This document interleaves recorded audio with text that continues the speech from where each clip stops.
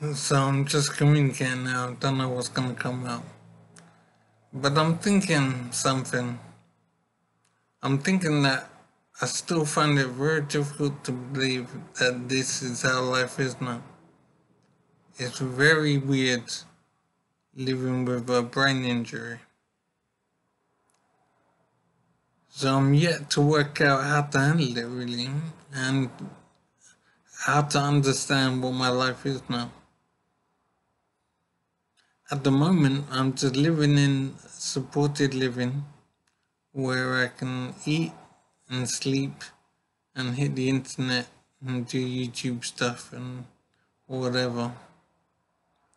So life is kind of empty. But I do know that I have 2 children. And the only thing I know about them is their names. I don't know anything else at all. I don't know what they look like. I don't know how old they are. And I don't know where they are. I imagine they're in Barnet in North London, but I'm not certain. It is such a strange life to live without a memory. I am mainly living in the moment, just finding food when I need it and entertaining myself on YouTube or whatever. Yeah, I've yet to work out how to make any progress. I'm not sure what I could be doing. With no memory, it makes things very difficult. And I'm really worried my memory won't improve.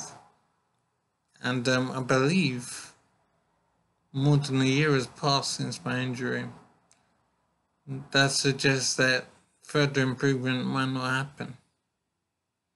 So I might have to make this existence work somehow. This fly's bugging me. I was wondering that actually, why do flies bug me so much? It's not just me, it's other people as well. Why are we concerned by little things flying around or landing on you? They don't weigh anything. There's no problem really, but they still bug me and make me wave around and jump around like an idiot. So I need to work that out sometime.